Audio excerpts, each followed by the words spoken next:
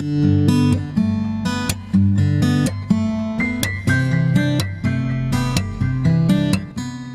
there, I'm Harry with NetCetera, and today I'm going to show you how to create a WordPress blog using our website. So first just head to the home page and click on hosting here at the top. So once this page loads, just scroll down until you find something called CMS hosting, which is what we're going to use today, and click read more.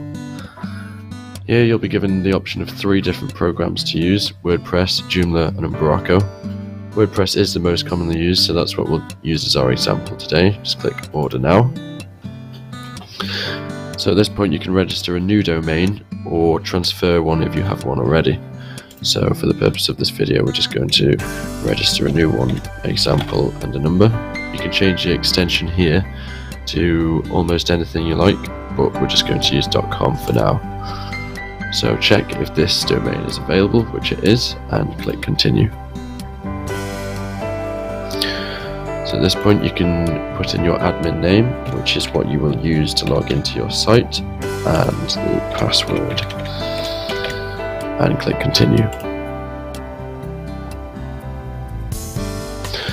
So at this point you can also choose to add on ID protection, or if not, just press continue again. So in our basket now we have the domain registration, which is £10 a year, and the hosting for that domain, which is £3 per month. So that plus tax is £15.58, and press checkout.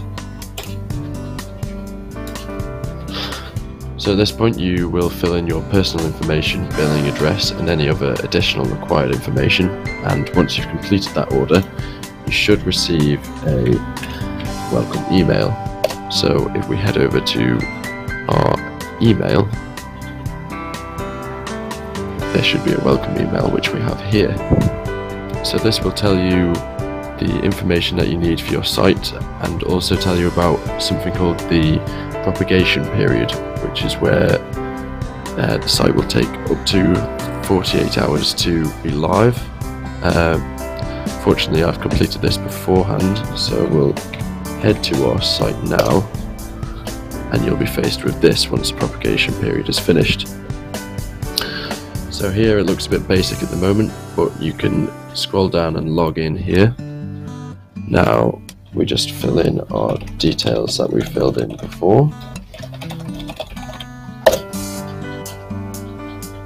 So now you'll be on the dashboard where you can customize your site, but this video is about creating a blog, so we're just going to write our first blog post here and just use something like test, and this is test.